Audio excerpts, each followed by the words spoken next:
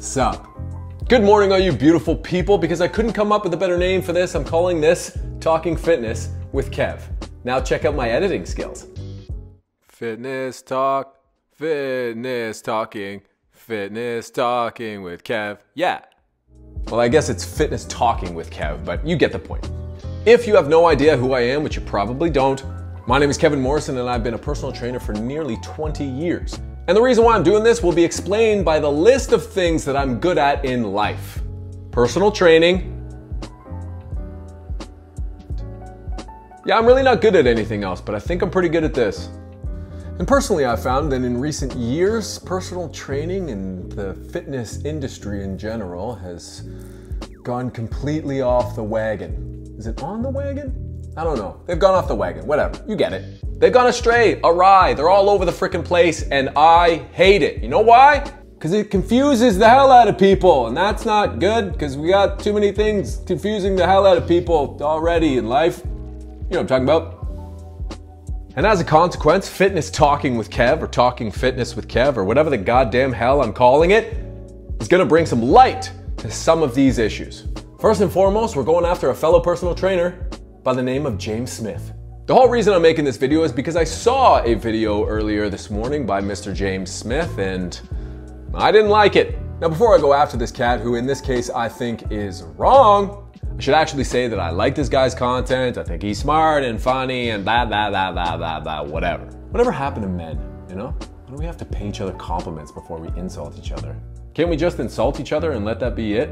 That's what our grandpas would have done. So James comes out with a video called something like, why running is the worst way to lose fat. And if you've watched this guy's content, you'll know that he's a big proponent of increasing your daily energy expenditure through getting more steps and limiting your caloric intake.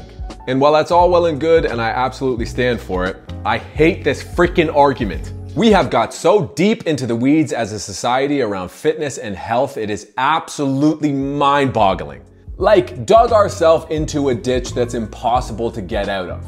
And at the bottom of that ditch is Dr. Mike Israetel telling everybody they need to take their 10,000 steps a day, and no matter what, always make sure that you train in the stretch. The stretch is the most important part of the lift, didn't you know? Bro, you talking about stretch-mediated hypertrophy? You know it, bro. What the hell ever happened to just working out and filling your plate with mostly whole foods? And just like limiting the junk that you consume. You know what happened? People tried to science everything away. Most people in the world started living and working in tall buildings, and as a consequence, they realized they weren't moving nearly as much and that fresh food is hard to find. And so they started getting fatter. And with an obese and sedentary lifestyle without any natural light, on comes the depression. And when you seemingly have the majority of people who are both obese and depressed, it's natural to want to find a solution. And here's where they go wrong. Because the solution for these people is within the context of living and working in tall buildings. So they say it doesn't really matter where you are, just get up and move more and don't consume nearly as many calories. The problem with this logic is that if you're not an active person outright, and I mean from the beginning of your fucking day, then you're always gonna be fighting an uphill battle. If you find yourself in an environment that dissuades you from moving, you can try to mitigate it for as long as you want, but I guarantee you if you don't change the environment, you will always go back to where you were. And I can say that with confidence because I've had hundreds of clients do the exact same thing. And it is only the people who work out in the morning, who run, who lift, who consume most of their calories from whole food sources that stay lean and muscular and never have to consider how much they're moving throughout the course of the day because they're already doing it just by virtue of who they are. So he gets on this tangent of whether or not you should run or you should lift, and really if you want to lose weight long term, then you gotta move a lot. And on its face, he's not wrong. But why are running, lifting, and moving a lot mutually exclusive things? Isn't there a way that we could do all of these things? To live an active lifestyle? To be lean, muscular, and healthy? To not have to count our fucking steps every day? And to those of you who are waiting with bated breath on the answer is yes. You can do all of those things.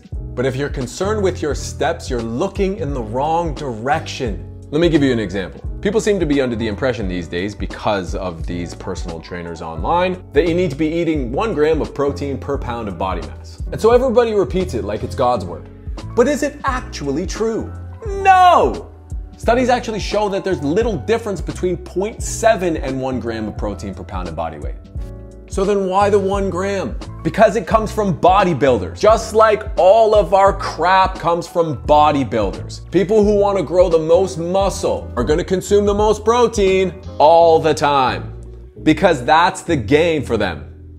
But is building muscle the only reason why we consume protein?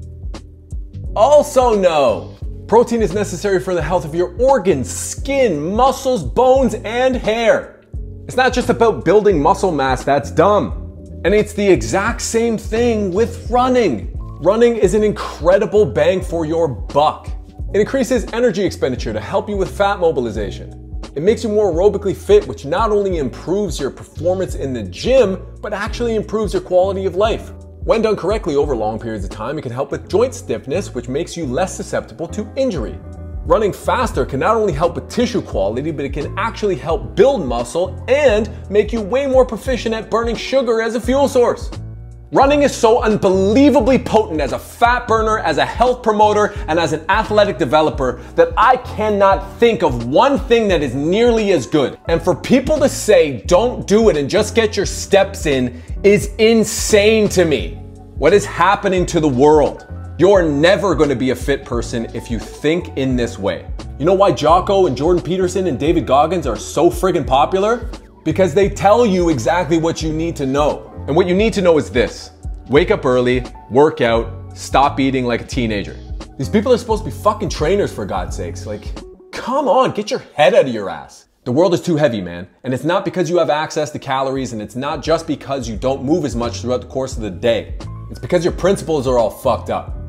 Obesity and depression are correlative. They happen when you stop moving. So get off your ass and challenge yourself with movement.